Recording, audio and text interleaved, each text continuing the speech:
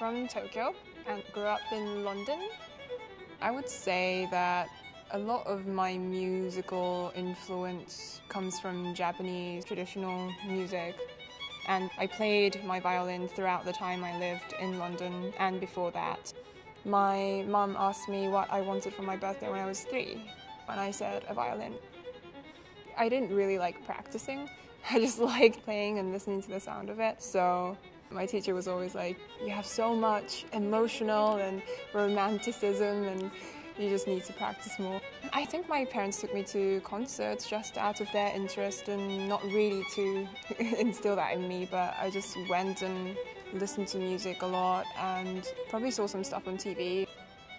So I started violin playing classical, and then I started taking jazz vocal lessons, and the album that really had an impact on me was Waltz for Debbie by Bill Evans.